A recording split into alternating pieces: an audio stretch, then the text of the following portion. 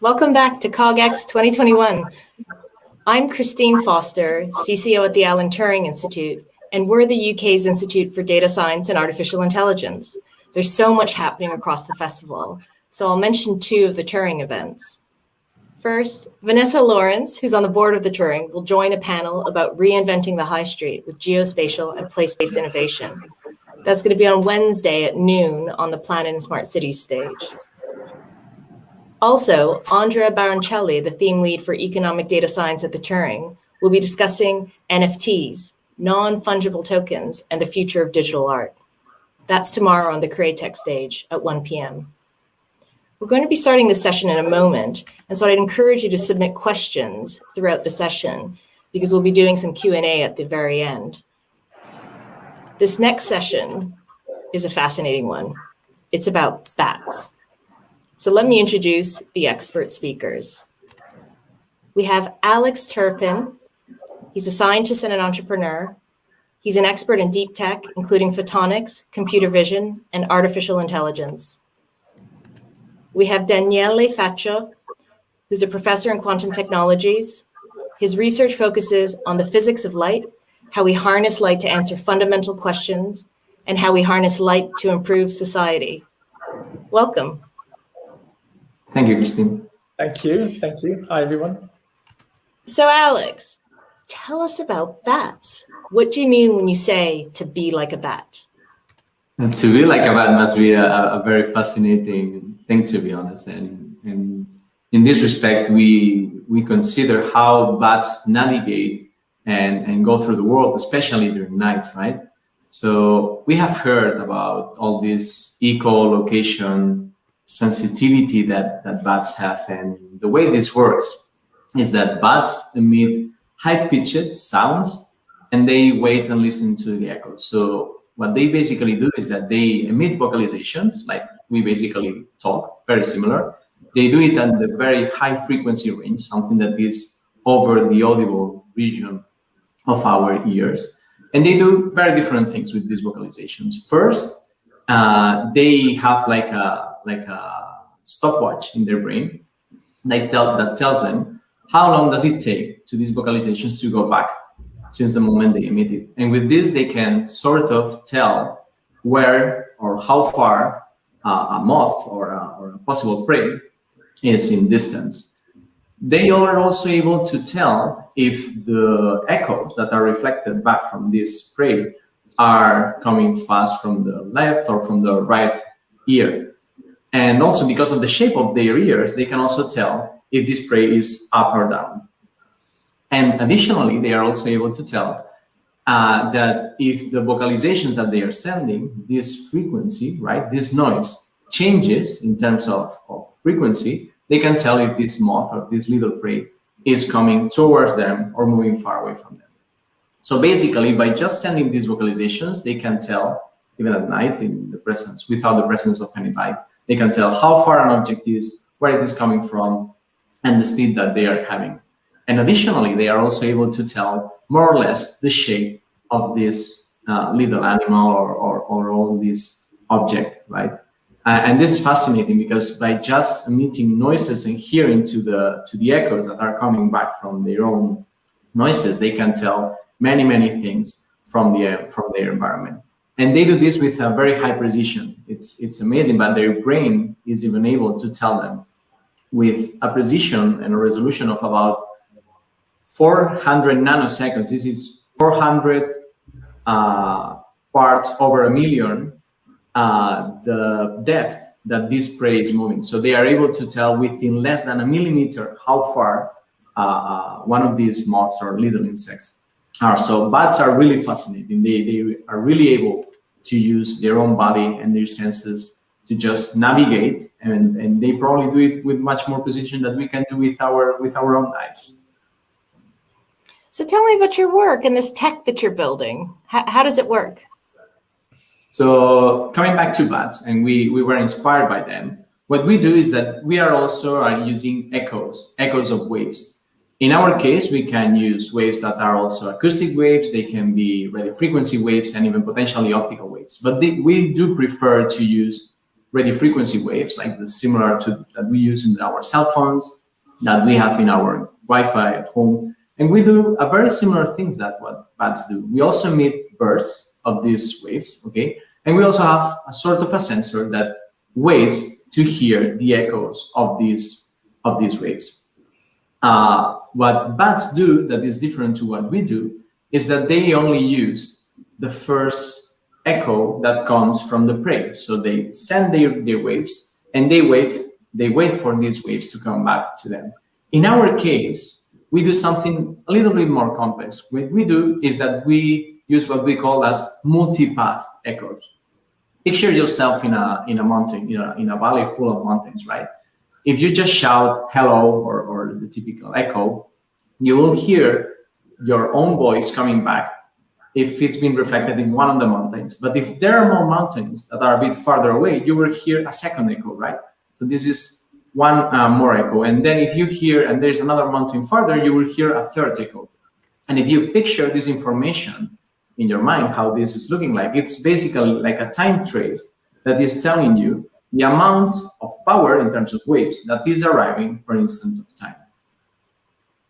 Now, imagine that you take this plot that we call a histogram, and we make it a bit more complex. Imagine now that you're in a room, and this room, it's made by walls, and there is an object. There is, for instance, a human walking in this room. And you have this sensor and this antenna or this emitter that is able to emit waves. And these waves can now bounce not only once, but many times within the room. For instance, the waves can go to the person. From the person, they can be reflected to the ceiling, then to the ceiling to the floor, and from the floor to the sensor. And we can do this many, many times. We can send this burst, and we can allow them to propagate within the room. The nice thing of this approach is that now we are also able to gather information from the viewpoint that is behind the person, not only what is direct line of sight with respect to us, right?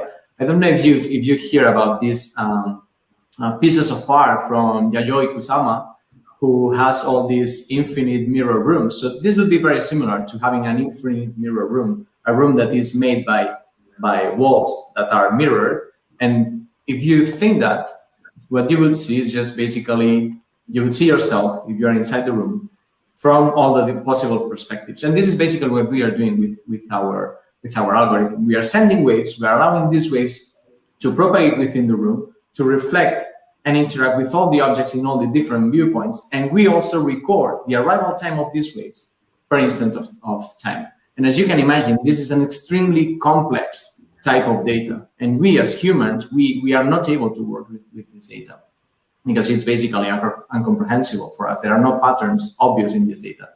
And this is the reason why we decided to use an artificial intelligence algorithm. This algorithm is now able to interpret this data. It's able to understand what is behind all these many peaks that we have in our signal, and is able to transform this signal into a 3D image. It's able to transform just one of these multipath echoes into an estimate of the image, of the scene in 3 dimensions. And this is basically how our system works. We are influenced and we are inspired by bats, but it's a little bit more complex. And thanks to artificial intelligence, we can now provide images just from one of these echoes. That's cool. I loved your imagery of the sort of hall of mirrors, the Kusama work. It's very interesting. So Daniele, maybe you can talk a little bit about the sort of inspiration beyond the bats, right? So sort of what prompted you to head into this area and why you do this kind of work. Yeah, thanks for the question. So, I mean, we didn't originally set out thinking about bats. Everything started, I'd say, several years ago when we were looking at a related but quite a different problem. And the problem we were looking at was to try and see if we could image behind corners or create images of a scene that's unfolding itself behind a wall. There are many reasons for doing this. There are many applications for doing this. Think, for example, if I could see behind a corner and I could mount this device on a car, then you could have some very advanced collision avoidance, for example, or in a certain sense, your car would be able to see into the future and be able to tell you what's happening behind the corner if there are other vehicles approaching. But of course, I mean, one can think of many other applications. Now, this problem is related to sort of the bat sensing that Alex has been talking about, because here too, the way this is done is, I mean, originally we were working with lasers, with laser beams. So the idea is that you shine the laser beam onto the floor or a ceiling or some surface, which would then reflect the light into, through an open door, for example, or through a window, into the room where your vision is blocked by a wall. This light would then interact with the environment. It would bounce back and then hit the same wall or door again, and then be reflected back to you. So this is an example again of what we would call multipath imaging, because I sent the light out to the wall, it's hit the wall, it's gone inside your room, interacted with some objects, it's bounced back again, and then has been reflected back to me. So that's like that's three-path imaging, if you want. And many groups around the world have been working on this. There's some amazing results also from the US. So it turns out you can actually do full 3D imaging of a room by doing this, what we call non-line of sight sensing or imaging. And one of the key technologies to doing this is to use this very precise timing information. And this, Alex was talking about this 400 nanoseconds, this 400 parts in a million sensitivity that bats have. And with lasers, we can do much better than that. We can have sensitivity of 1 part in a trillion. But essentially, it's this very sort of exquisite temporal detail and information that we can get from the return signals that allow us to image behind a wall or inside a closed room. And so that got us thinking, what else can we do with this kind of technology? And we were looking a little bit at some of the problems that you have with a laser. So when you're shining light on a wall, I mean, the wall behind me here looks opaque. It certainly is not a mirror. And the reason for this is because you've got some surface roughness and scattering. So the light hits the wall and it sort of diffuses and scatters. When it comes back, it's scattered into all directions. It's kind of the same reason why when you look at snow, it's white and you can't see through the snow. It's not absorbing the light, it's just scattering it in all different directions, and it's just confusing all the information and scrambling things up. And so you end up a bit like also clouds behave the same way. You end up with this sort of like white fluff instead of an actual image. So you can't see through snow, you can't image through a cloud. And likewise, I can't use reflection from the wall behind me to as if it were a mirror to see things.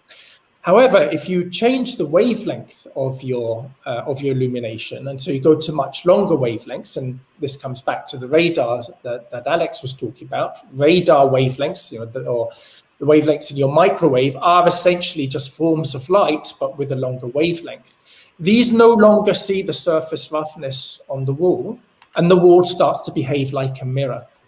And this is a great advantage. Now, we don't have cameras that can see that work for radio waves, but we now have these radio waves that are bouncing off all the surfaces as if these were mirrors, and that's much more efficient than bouncing off a diffusing wall, as happens with the light reflecting off the wall behind me. And so that then got us thinking. We started playing around with the technology. We started noticing that when we just look at the return signal, we can now really, because we've removed all this diffusive scattering, we could now very precisely see in the temporal echoes. We could see all of these reflections, and you get peaks, and you can actually count them. And we can see all these echoes coming back from the multiple reflections. And so then we started looking at this in more detail. Information theory analysis, all these complicated things. But long story short, we suddenly realized that there was a huge amount of information in all these multiple paths, and that led us to developing the technology that Alex was talking about a moment ago. On a personal note, did you get teased by your colleagues, switching from the physics of light to radio waves? Yeah, a little bit, yes. And we're even going to ultrasonics now and using sound, so yeah. Right. But in all seriousness, I'm hoping that the audience will have been thinking their questions, and we'll get to them later. So I'll take the privilege of moderating and ask one more, which is really about applications. So there's all sorts of mischief with being able to see through a wall. But in all seriousness, what do you hope this technology can do, and for whom? So, yeah, I think this is one of the most exciting aspects of this. And it's sort of following up what I was saying a moment ago about how one thing leads to another. And I think more of that is happening again now. So it's yes, the technology itself is exciting, but it's also the ramifications and different ideas that this then sets in motion, which I think is equally exciting. So we have developed and tested this technology so far in rooms of closed environments. So if we take a closer look at that, where can that lead us? So at the moment, so just to give you some statistics, in 2018, more than 7% of the US population required an overnight hospital stay. And by 2050, the world's population aged 65 years or older is going to increase from 700 million that we have today to 1.5 billion. And so what that is telling you is that we're heading for a problem when it comes to hospitalizations and taking care of an aging population. And the thinking here is that the way we track and monitor our health is going to have to move more away from hospitals and more towards the setting in which we live, so our homes. And the idea is that homes will become intelligent. I mean, we've already seen some signs of this, intelligent fridges that can order food for you. But what I'm talking about here is healthcare. It's an intelligent ambient that will follow what you're doing, will track your health. It's not about tracking you and what you're doing, but it's about tracking your vital signs. And the interesting thing is that there is a whole series, especially mental age, neurodegeneration problems, where there's evidence that these can be caught at a very early stage. Just, for example, by tracking the way you move, how many times you move a day, but also what we call the micro movements, so how you're moving. So very subtle changes that you cannot pick up because they happen very slowly over time. You don't notice they're happening, but they are the result, for example, of neurodegeneration, and if picked up in time, can lead to sort of effective cure or at least slowdown of disease progression. Now, this is just one example. We have been coming back to this idea of what kind of ramifications, different ideas, what we have been doing so far, what's set in motion. We, at the moment, right now, we're developing a technology that can also, for example, remotely detect your heart sound. And it can detect your heart sound, and it's based on very similar concepts, but it can do so with incredible detail.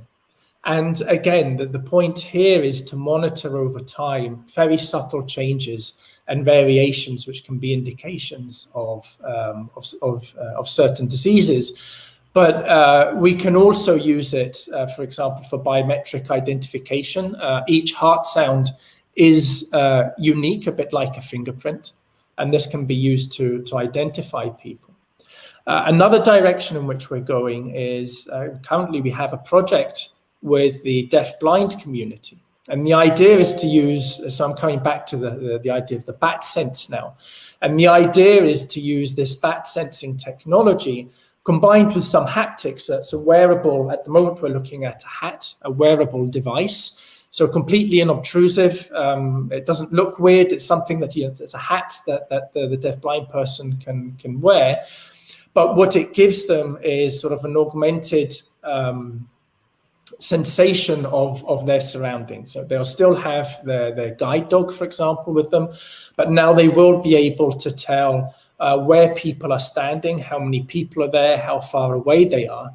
And the feedback we've been having so far from that community is extremely positive. So these are just a few ideas to give sort of a sense of where we're going. But we do believe this technology and related ideas hopefully will have a huge impact on the way we live in the near future. Thank you. Alex, as an entrepreneur, I said I was going to ask the last question, but let me ask another question while we see whether any Q&A comes from the audience. Alex, as an entrepreneur, what are the VCs and angel investors saying about the potential of this kind of technology? Have you had any feedback? We've had quite a few interests from different VCs and even companies on the technology. The question is to find the right market and the right application, and we are currently working on this also with Daniele towards developing the appropriate application based on this technology that could reach the market. There are many different opportunities in terms of surveillance, in terms of health monitoring, also for monitoring what's going on inside a cabin, like a car or a public transport place. So there are definitely different opportunities that we are exploring in this area. And no steer on sort of which of those seems most likely at this point and sort of the nearer term? The next steps we are having now? Yeah. No, I'm saying which of those areas, there's so many areas, right? So was there any steer from the investment community on which of those seems most likely? Or so one of the ones that seems more promising is in smart homes. Can we ever try to implement this technology in the smart homes, and can we help to monitor, as Daniele was saying, to monitor for instance, the health status of someone? We can also possibly track when an elderly person falls down in their toilet, for instance, when they are going to have a shower. There's a position, or this is a place where you would never have a camera to monitor your grandma or your grandpa, right? But you can have this type of sensors that will give you lots of information on what's going on. So these are some of the applications that we are having in mind. And then for both of you, what do you worry about? You know, what keeps you up at night with this kind of work? Who wants to start? Daniele? I think one of the main points is the perception from the public and acceptance of new technology. We have seen time and time again new technologies come in and creating various reactions from the public. Some people might like them, some might be very suspicious. And that's natural. I mean, if it's something you don't understand or something that's new, I think it needs to be approached very carefully. And of course, when you're talking about monitoring over long times and you're talking about intelligent homes, lots of scenarios sort of can come to mind. And I think we need to be very careful in addressing those concerns and making sure that at no given time that the technology oversteps its actual intended purpose. And you can do that. I mean, I think the nice thing about this technology is that it's quite robust. So, for example, people are trying to do similar things with webcams, and you say, yeah, but we blur out the faces and we're not really imaging. But, you know, it's a hard sell because actually you are imaging. You do have a camera, and if you're blurring a face, well, maybe you can unblur it, and you've got all kinds of data privacy issues. But in this case, I mean, we have none of that. I mean, these are just data streams. They're not images. They're data streams that are going to a computer. They're being interpreted by an AI, but at no point are they actually taking images or recordings of you. So in that sense, I think that's quite robust. But still, I mean, I can understand there can be anxiety and questions, and these are things I think are sort of the questions that we need to answer, need to be careful of. That's helpful. I see a question here from Elaine Taylor, specifically about the deaf-blind example you used. So how does the use of this technology impact on the dogs? So if you're using high-frequency sounds? Yeah, so we need to be careful. Good question. So at the moment, we're not planning on using ultrasound for the deaf-blind. We actually have a radar sensor. And these devices can be made tiny. So the idea really is that these will be, I mean, they could even be built into a button. I mean, they could be very inobtrusive, very small, but using radar. So in this wavelength region, animals are not sensitive to that. When using ultrasound, we do need to, I mean, so for example, you know, we have Alexa devices, and in our homes, they do have microphones and speakers. That could be an area where one might look at ultrasound alternatives to this. But then, yeah, we need to think about how pets will perceive or not this technology. It's a good point. Thank you. And sort of in a related question, when you were speaking about the sort of heartbeat signature, I was also wondering sort of how much quiet do you need, or does it depend on the wavelength that you use, and sort of which ones will have interference and which ones won't? So the interesting thing here is that for the heartbeats, we've gone back to using light. So what we're doing is we're picking up, so every time your heart beats, your skin vibrates. I mean, you can't really feel it. I mean, if you go to the right position on your neck, you can sort of feel the dum.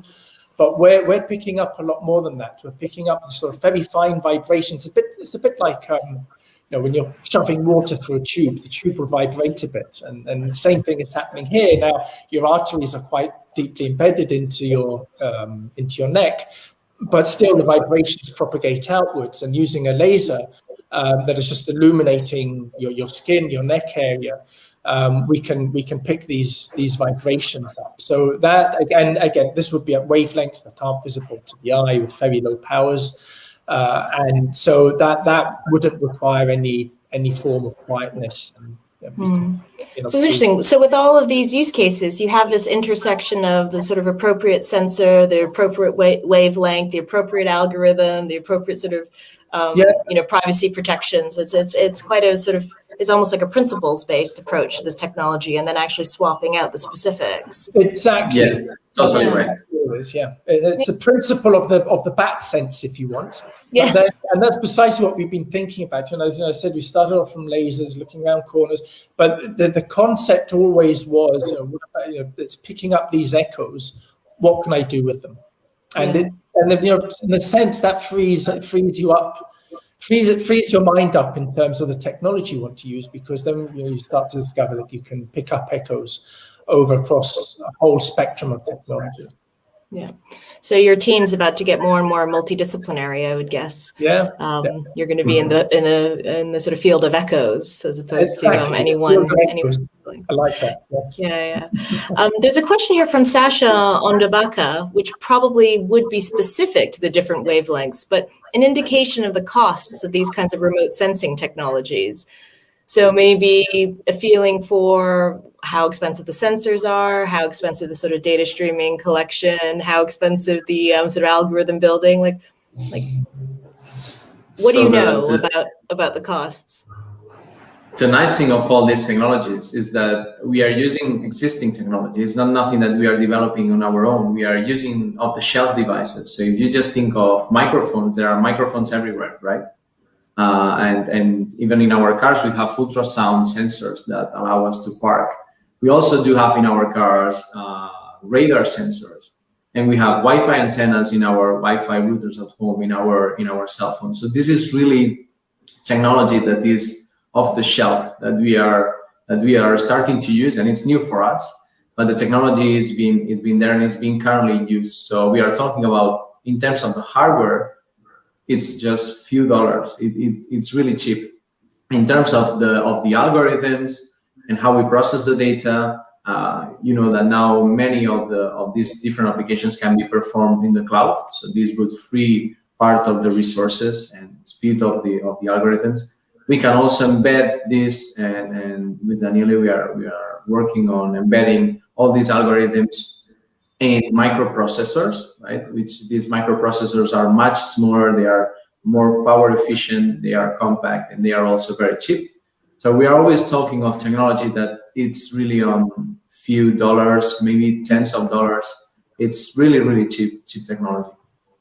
I love that when things are built with existing components. You can go a really long way quite quickly, can't you? Yeah. So I don't know whether the audience has any more questions, but feel free to put them in if you do. One of the things I was thinking about is just, what you've really managed to do is sort of change my view on echoes, right? I think I'd always thought of them as a binary. There is an echo, there isn't an echo. And I think this sort of multi-path, you've really sort of opened my eyes and I guess my ears to the idea that it could, these things bounce off all sorts of different surfaces in different ways. That's just, it's something really different that I hadn't considered. Now, were you hoping to say anything else about your work? Is there anything you'd like to encourage the audience to look out for? I think you summarized it very nicely earlier on with your comment that we're sort of doing echo science. And you're right. All this work and thinking about echoes has led us to think very differently about what echoes mean. And it's always been fun as a kid to find places that echo, and sometimes you find these arches where you can hear multiple echoes, and it's fun. But it's really intriguing to see that actually it goes a lot further than that. It's fascinating, it's useful, and could potentially change our lives in the near future. And I think that's the interesting sort of take-home message to take away. Thank you. And Alex, did you want to have a last word? So just going back to the idea of echoes and why we find it so fascinating and related to our work, it's just because I was reading a physiology book, and apparently we as humans, we cut in terms of how much time do we wait to hear the next sound in our brain. It's cut for a few milliseconds. So if you talk yourself and then you wait for your own voice or others' voices to go back to your ear, there is basically a cutoff. And after this cutoff, we can't hear. So our brain can't process more data. And that's why we aren't generally used to this form of very extended and multipath echoes. And this is precisely what using hardware and this technology allow us, right? We are not using animal brains anymore. We are using brains that are artificial through our algorithms. And these allow us to hear longer, and these allow us to extract much more information. And as Daniele was saying, these allow us probably for a brighter future in terms of how we can use all this information, what applications can we find from all this, and so on. Well, thank you. Thank you. Thank you. Thank you. Thank you. Sorry, couldn't resist. Thank you, Christina. Thank you, Daniele. Thank you, Alex. I had no idea there were so many implications from this. Really appreciate it. Thank you. Thanks very much. And thank you everyone for attending. Thank you. Nice chatting to you. Well, good. Well, so we are headed into a break now. The next session starts at 6 p.m. I do recommend you come back. It's called 1,000 Brains. It's with Azim Azar and Jeff Hawkins, and it should be a really good one. In the meantime, there's still networking. There's all sorts of things to explore on the platform, so please do that. See you in a bit.